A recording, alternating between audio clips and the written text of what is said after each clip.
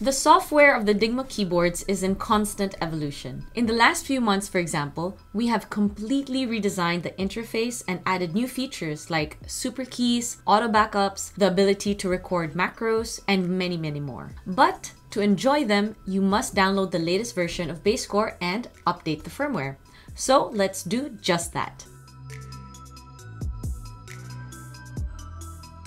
Hello Dygmates, it's Dominique, and before I explain how to install Bazecor and update the firmware of your keyboard, let's answer a common question we normally get. What is the difference between firmware and software? Simply put, the firmware lives in the keyboard and the software lives in your computer, and you all live in my heart.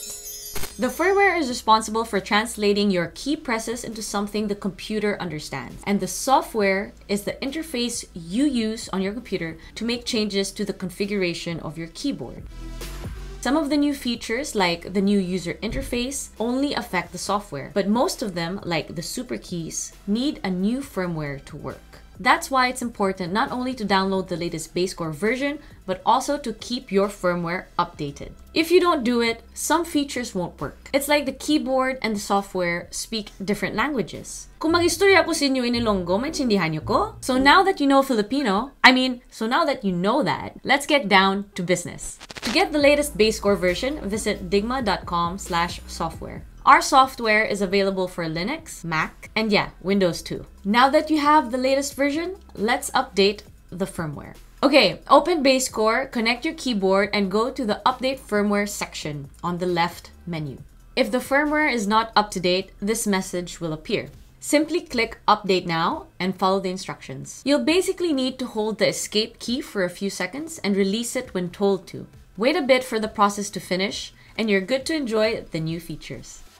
We've improved this process greatly in the last few versions, so it should run smoothly. But to be extra safe, Bazecor will do an automatic backup of your keyboard before the firmware update. So if anything goes wrong, you can restore it from the Preferences menu. And if you encounter any other problem, call our CEO, Luis, at 555-5555.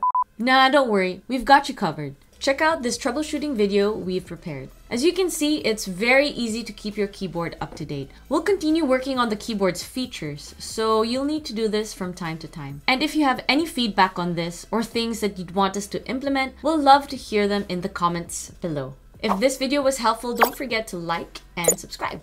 See you in the next one. What do you call an ugly cow? Ikaw. Nobody gets it. Because ikaw in Filipino is you.